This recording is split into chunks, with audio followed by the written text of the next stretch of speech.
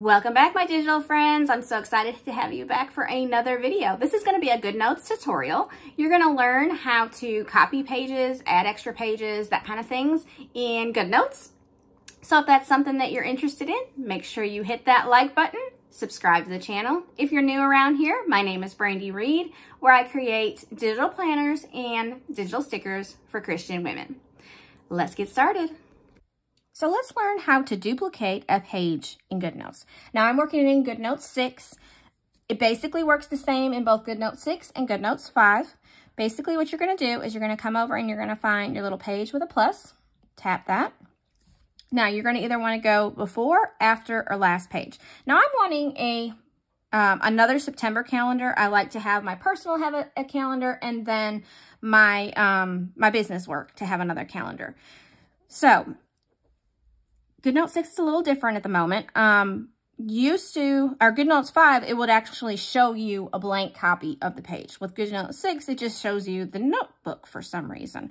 So, but basically you'll just, if you want it before or after, I like it after, so that way when I click on September, my pretty one shows up. So I'm gonna put it after, and I'm gonna tap, and then easy peasy, there is your duplicated page. Now, why would you want to do this? Again, I like to have one for work, a month for work and for personal.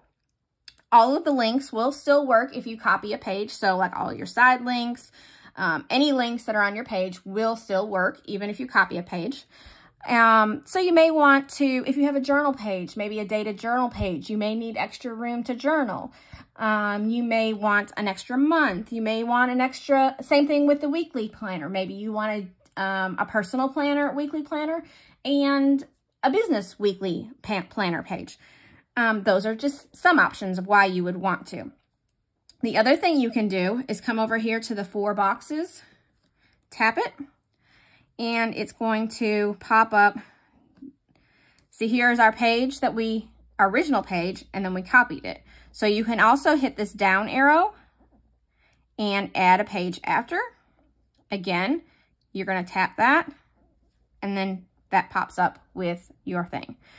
If you want to delete something, if you put something on, you may want to be careful and make sure that you're not deleting like the main page. So, like this one is linked to the sidebar. If you delete this one, your links are gonna break for your September. So you have to be very careful with that if you choose to do this. But you would come down to the arrow and move to trash and trash. Arrow. You can also, you have all these options as well. And we'll just move that one to the trash as well. So that is how you duplicate a page in GoodNotes.